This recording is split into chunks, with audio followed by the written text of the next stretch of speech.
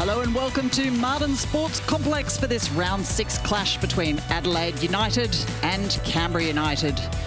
The Lady Reds are still chasing their first win yet to chalk up a point this season and sit at the foot of the table.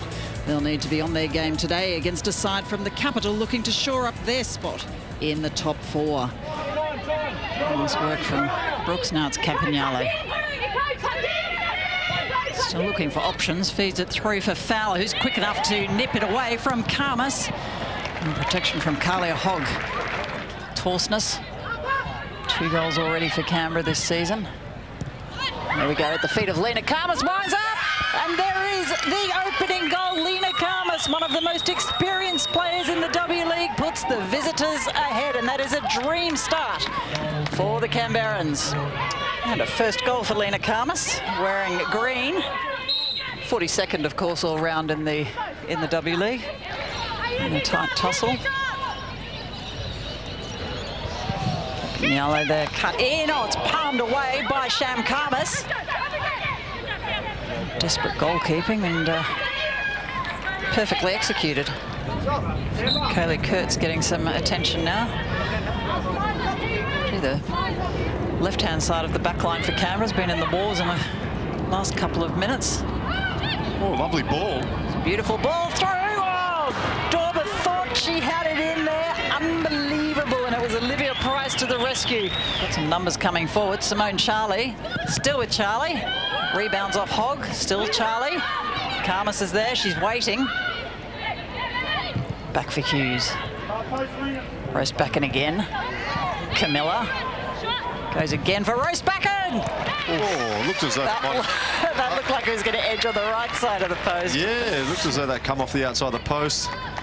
Canberra have 10 now. Simone Charlie back on the pitch, and they do lead by 1-0 after that Lena Karmas first half goal. Well, it's a long shot from Adelaide. Oh, it's almost there for Isabel Hodgson. It was a good thought, decent thought, and I can tell you that Kaylee Kurtz in front of our commentary area is getting quite an incredible amount of strapping on that nose. I hope she can breathe. Yeah, Condon with the back post there, half a chance for Adelaide. But as you mentioned, that strapping, we see it.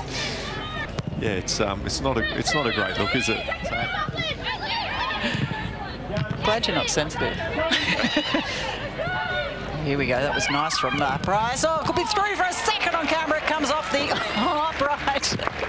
Heather Garriock is so frustrated in the Canberra technical area. That was very close to putting Canberra up 2-0.